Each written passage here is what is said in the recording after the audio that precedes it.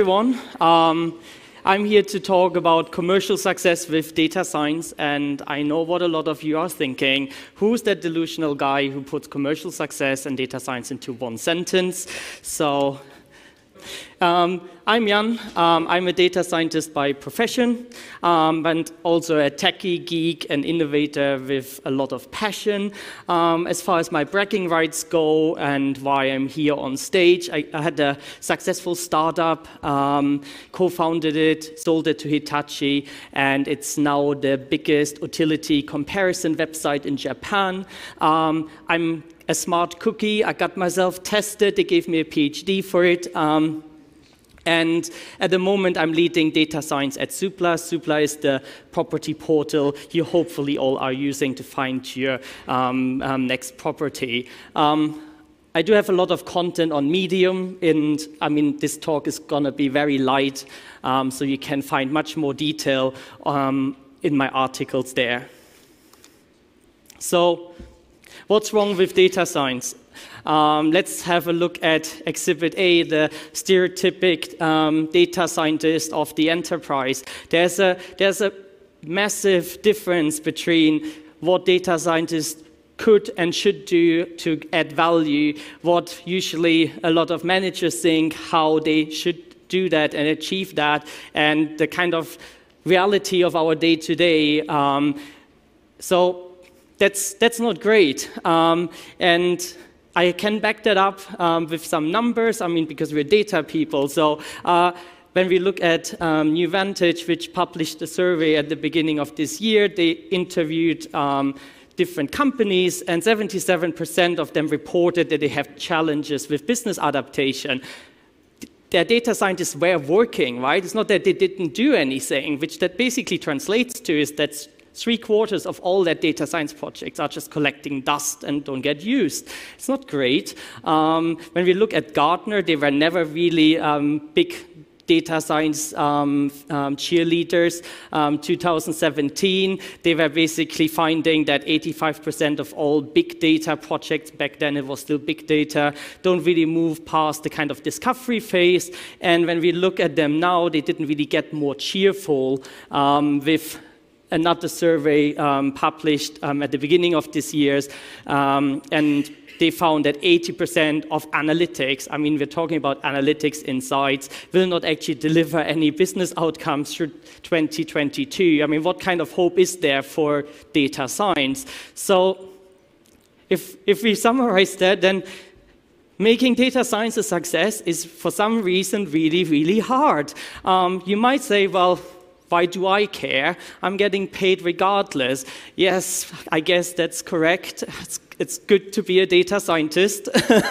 But Exhibit B, why should we care? You all probably have seen the hype cycle at some point, and I don't need to tell you where we currently are. We're at that peak of visibility. I mean, we are even in the mass media now, not always for the right reasons, but with that visibility comes that peak of inflated expectations. We all know that. And with that current success rate of delivering value for businesses, we know where we go next. So basically why you should care is because do you want to be part of that reinvestment phase which comes after the next crash and AI winter? If you want to be part of that reinvestment phase, then we really have to start to look at the key requirements of making data science successful. Where I see it, you can basically break the success requirements for data science into like 5 themes. One is around the motivation, which is all the difference between whether you just have another vanity project or is that actually a data science team or project aligned with business strategy. And there's like a lot of importance on the senior leadership buy-in, etc. There are clear preparations and requirements before you should start hiring data scientists, and that will make the difference whether there are solid foundations for them to work with, or you just have a lot of duct tape and firefighting. And you know, it's like all about the kind of data infrastructure, for example, which should be in place. The other thing is your hiring process. Is that actually fit for purpose? Do you Do you find data science unicorns or just a lot of expensive mishires? And this is really important. I mean, believe it or not, I've been in interviews and they decided not to hire me and they've hired someone else. I mean, ridiculous when you think about it. And, and then obviously there's delivery. If you don't have a plan to deliver your models to production, then you don't have models in production. You will have models on laptops, and that's not going to really deliver value. And then you have the retention side, which is all the difference between like a roadmap of game-changing projects or you have an abundant team within the next 12 months. There's a lot of kind of material on a lot of these topics, in particular the importance of culture, etc. What I'm very passionate about is the delivery box. And you might think, well, this is a human-centric conference, why do I pick the most technical of all these topics? Bear with me, you will see that solving the technical challenges around delivering data science is the most humane thing you can do for your data scientists and will strongly correlate with the retention of your team long term. So, when you go out and you ask people why data science is such a challenge, in particular in delivering value, a lot of people will tell you something about this 80-20 rule, which came from some survey in 2016, and it found that 80% of data science is finding, cleaning, and preparing data. That's correct.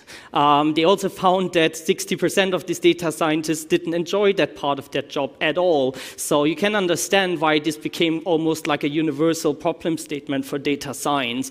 But when we look at, why it became so popular, and we look at this is the cross-industrial standard process for data mining from 1996. I like that one because it predates data science as we know it today, but it's a perfect data science workflow, right? I had to make some updates because some things have changed. I mean, we now have more data silos in the middle than in 1996, and the importance of that data preparation step got much, much more important and time-consuming. So you can understand why there was a tendency to basically accept that as a problem statement for data science. I realized I wasn't really done with my updates. I had to do some more because that data is usually on fire. I don't know, at least in my team, there's a lot of angry language coming from the people who have to work with that data.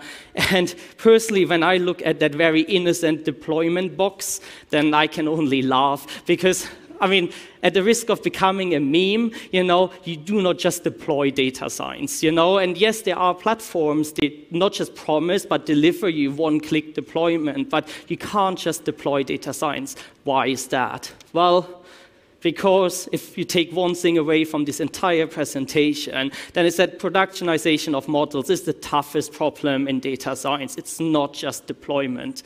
To give that a little bit of flavor, this is what the actual full life cycle of a data science project looks like. A model in production is alive. It has a complex life cycle. These models constantly need to be monitored and evaluated because models drift, and then you need to retrain them, and then you monitor them, and then you retrain them, etc. So you have this living, breathing beast in production. It's not static. It's not software. And that makes all the difference. So you're not really done there because very soon your data scientists will build you a challenger model, and you suddenly have two of these beasts, which means you can't just solve it once. You have to find ways to already scale it because now you have to handle two of these models with life cycles, running them and potentially in parallel or evaluate them in parallel to make a decision, which model you want to use. Businesses tend to look at traditional A/B testing to assess such an situation, assuming that you have some kind of smart traffic splitter. You just send 10% of your customers or traffic to your challenger model. But actually the question, how do you compare these models and the outputs from these models, is extremely challenging. Imagine that's a recommendation engine. The result is personalized, So how do I compare what one model says for you with what another model says for me? This is not actually that easy. And there's another thing. I mean, you assume that your challenger model is actually better, but a lot of cases it might look like that, and what you've just done is just to find out that your model isn't actually that great. You had to expose 10% of your customers to a terrible experience.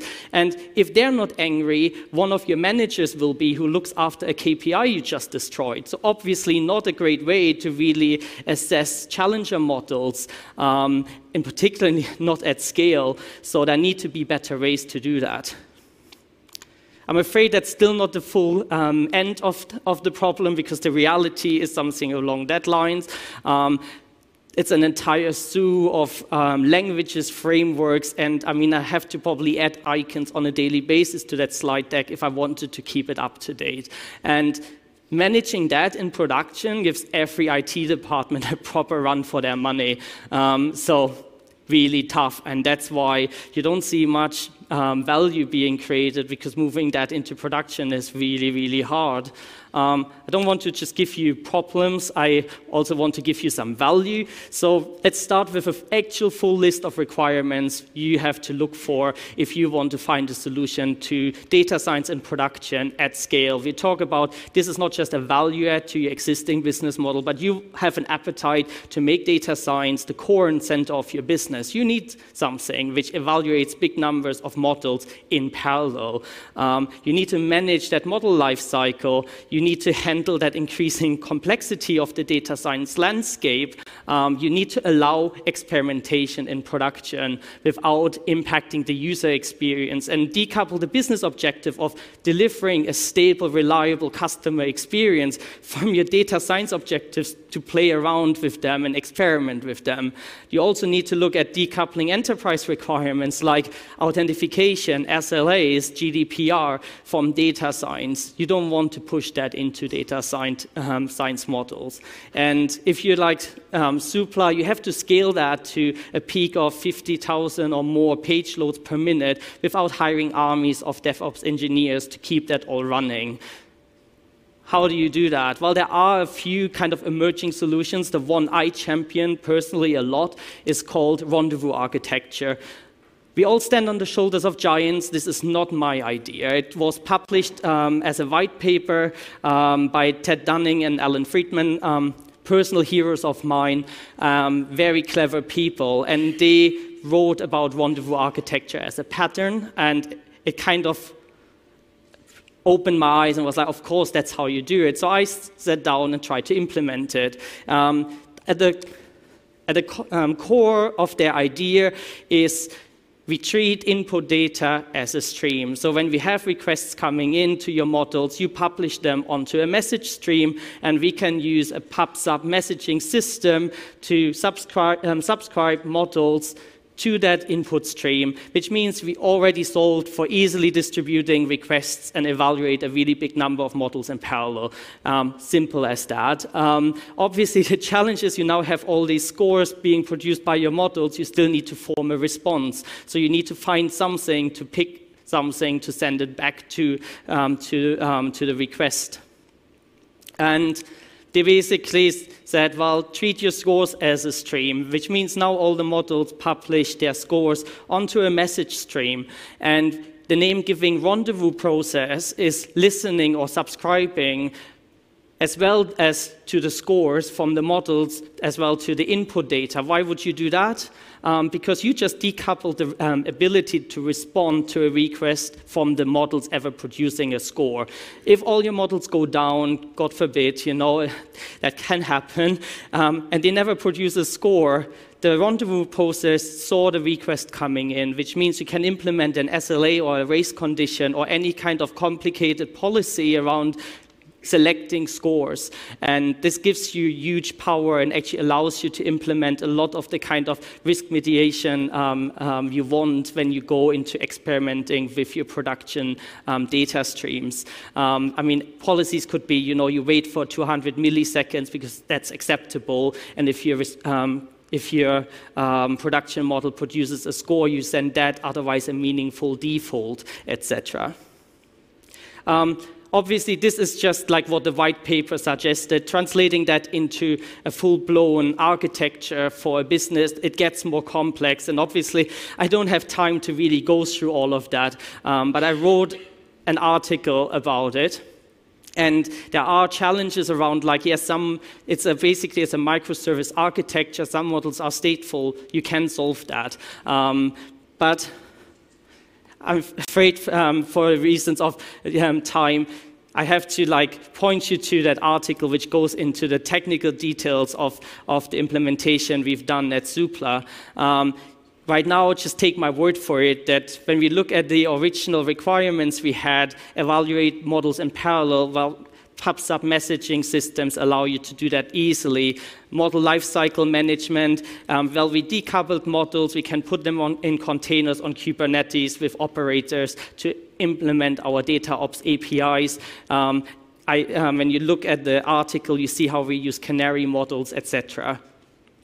The complexity of the data science landscape, we just containerized it, so your IT department doesn't care about that any longer. Experimentation in production, the rendezvous pattern allows you to do shadow scoring, something which is very common in banking, and they've done that for many, many years. It is a form of risk mitigation of untested models in production. We also decouple the enterprise requirements because of the rendezvous pattern. We can have independent policies for SLAs and security.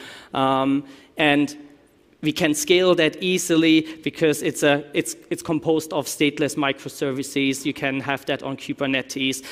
So scale is not a problem. So nothing is for free, I'm afraid. There is a cost to pay for building out a rendezvous architecture around models, and that's time. So my implementation is basically producing an overhead of 40 milliseconds, sometimes 50. Engineers tell me that there is room for improvement. It's just a question of prioritization that these engineers start working on my problems. But for Zoopla, 40, 50 milliseconds is perfectly acceptable. If users interact with our website, paying an overhead of 40, 50 milliseconds still gives you plenty of time to do data science and score propensities, etc., for personalization on the website. So going back to what I promised you, that's a very technical problem. As you saw, nothing in that requirements was a scientific problem. It was all technology requirements. But there is a really important link between the scalable delivery pipeline and a happy data scientist. If your data scientist just managed to deliver a model end-to-end into production, that data scientist becomes extremely valuable in a market where 75% of companies fail to do that. If you depend on your data scientist for the operational requirements of your model lifecycle in production, and they have to look after that, they will not be happy and they will not be around for long. So you need to look at data ops and that scalable delivery pipeline, because your data scientists want to solve one problem and then move on to the next problem and not look after that model in production for the rest of their career. There's basically delivery, technology, and retention in data science are all tightly coupled to that long-term success of data science. And that comes straight from me and my experience. So credit where credit is due. We all stand on the shoulders of giants. Ted Dunning and Alan Friedman, they wrote that inspirational book about machine learning logistics in 2017, which very much changed my career path. And I found my joy in engineering again, building that architecture and implement it. And you can find the actual book as a free ebook on the MapR website. Terry and Chris, they've been long friends, but also supporters of my efforts. They've been contributing and helping me in my early days as a data scientist, but also when I started to try to build that rendezvous architecture. And as I said, there are 2 very long, detailed articles on Towards Data Science, which go into the details of the architecture for production deployment, but also more generally on that 5 different verticals about how to make success of your data science team. And that's been me.